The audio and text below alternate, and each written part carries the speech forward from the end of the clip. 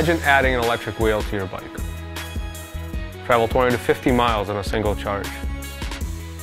Pedal when you want, sit back when you don't. Hills? No sweat.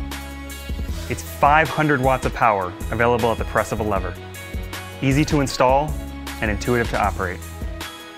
Designed in Cambridge, Massachusetts, and built in New England.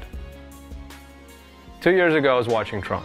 Thinking about all that empty space inside the orbital wheel really kept me up at night. Why don't we put a motor? Why don't we put a battery in that space? I managed to make a mini prototype, but I basically have 2 left thumbs and a limited knowledge of engineering. 18 months ago, I was working as a propulsion development engineer at SpaceX when I met Mike and saw the GeoOrbital Wheel prototype. I loved the concept and wanted to help make it a reality. Since then, we've created 5 generations of prototypes, given hundreds of test rides and logged thousands of miles. From all that user feedback, we've integrated all sorts of features into the wheel. Installation takes only 60 seconds and requires no tools. The battery is easily removable.